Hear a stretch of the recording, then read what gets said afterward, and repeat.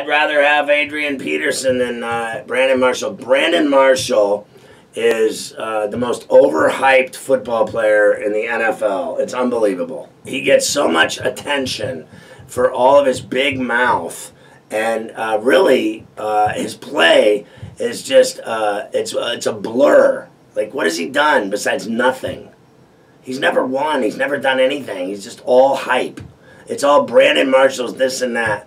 He's never been in a playoff game. He sucks. He's just overrated. He's just so overrated, it's not even funny. The only reason he gets attention is because he's on TV and he's on Showtime, and they've made him out to be this great personality in the NFL, and that's all bunk too.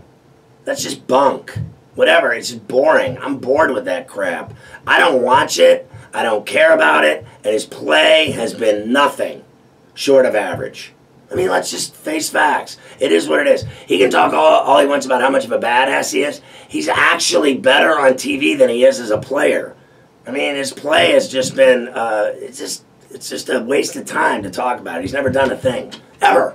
He's never done a thing. So they always talk about how great he is. He's not great at all and never has been, and that's just all there is to it.